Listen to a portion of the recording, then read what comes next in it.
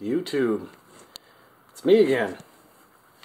Hey, just wanted to make a quick video here. I was having some issues, which, don't get me wrong, I have issues with this thing every now and then, but I really like it. It works really well.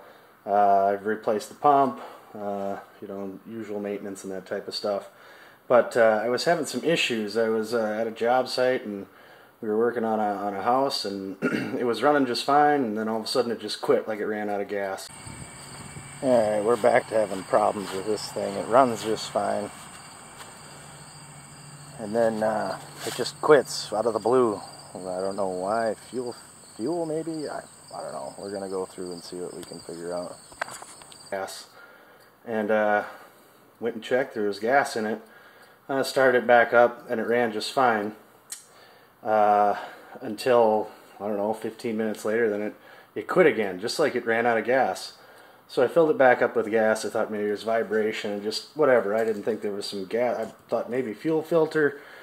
Not sure what was going on, but it acted like it was running out of gas. And after doing a little research, I checked out the gas cap, because these gas caps need to vent. The way they do that, right there's two holes. There's two more right there, and then basically it vents through here. And what had happened was these holes got plugged up with, well, this thing isn't exactly the cleanest. It gets plugged up with you know, little dirt and grass and all sorts of stuff. But what I did is I took this little screwdriver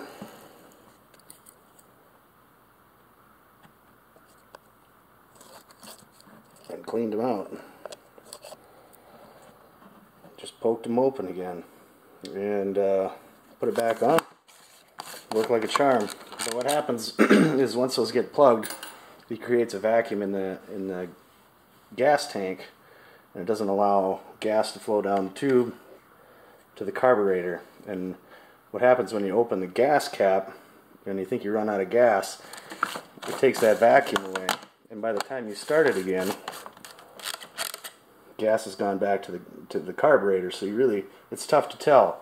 But if you're having an issue where it keeps seeming like it runs out of gas, it's most likely your gas cap. At least start there. Check that out.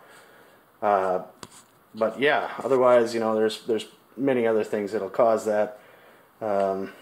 This model doesn't have an oil level sensor that will shut it off, but some do.